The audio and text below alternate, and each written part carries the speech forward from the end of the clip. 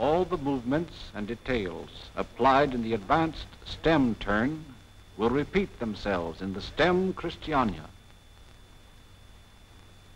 Swing the upper shoulder back, sliding the lower ski into the familiar preparatory half stem.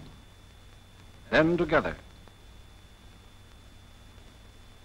Shoulder, knees, and body forward. Then skid.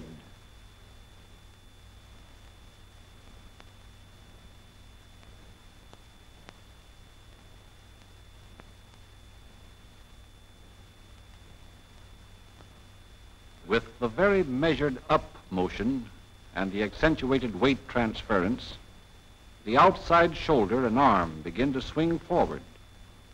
With the down motion, the knees and body are driven forward as the inside ski joins the other one in a sweeping skid. This is the characteristic of a successful stem Christianna. With perfection, the skis are brought together much sooner, long before facing the direct line of the slope. This will result in what is called pure swinging. Once you can link your Christiannas in a fluent chain, the end of one becoming the beginning of the other, you will be the master of your skis.